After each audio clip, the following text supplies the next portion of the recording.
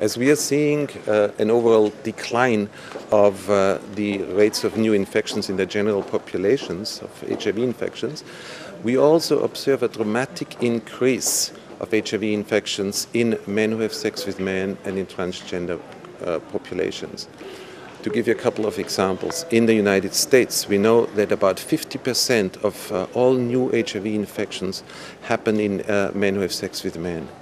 And from 23 European countries, we know that over a 7-year period, the rate of new infections has increased in men who have sex with men by 86%. Men who have sex with men and transgender persons are more vulnerable to HIV infection. To give you some figures, men who have sex with men are 20 times more likely to become HIV positive. We have seen from studies, and there are not many among transgender persons, but that there is a prevalence, which means the rate of HIV infections of up to 68% in transgender groups. So that is one reason.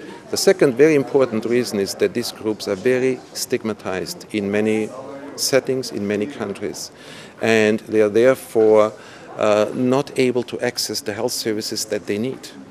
They are often excluded, they are often discriminated against, and often they receive services that are of inferior quality if they are able to even access the services.